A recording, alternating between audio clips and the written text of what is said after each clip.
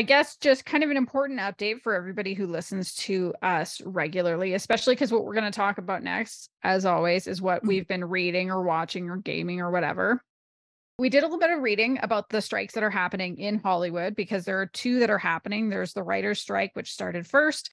Now there's the actors' strike, which is also happening.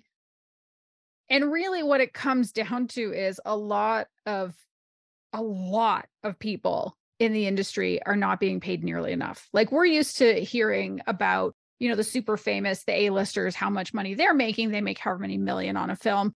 But like for most actors, it's really hard day to day to actually make a living. Like if they're making 30 grand a year, they're doing pretty well.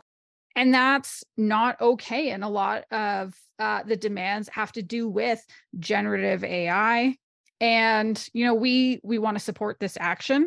And because of that, we read up on what SAG-AFTRA had to say about it. And, they're requesting podcasters to not cover struck work. The ramifications for podcasters and influencers mainly is just around, well, if you ever want to join the guild, you're not going to be able to do it if you promote struck work.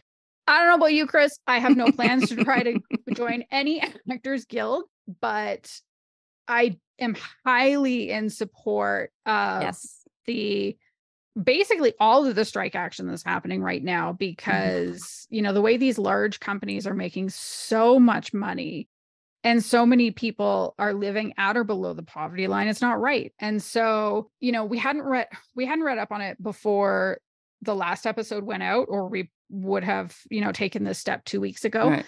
But we do better when we know better. And so until the strike's over, we're not going to be covering struck work. So that means anything that's scripted and anything that is scripted on streaming platforms too, because it's really the streamers are a huge part of the problem here. So I hope y'all like having recommendations that are either unscripted stuff or books or video games, because that's what we're doing at the moment.